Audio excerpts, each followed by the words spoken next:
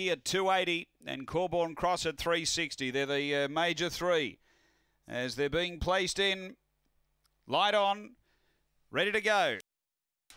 Race 3, we're set.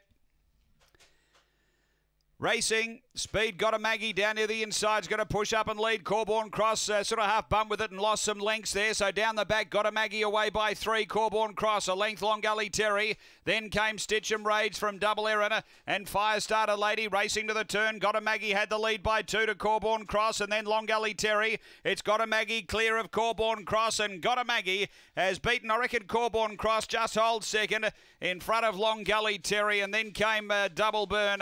They were followed by Firestarter Lady and back at the tail Stitchem Raids. Time here 22.98. After the running of race number 3, 157 and fourth.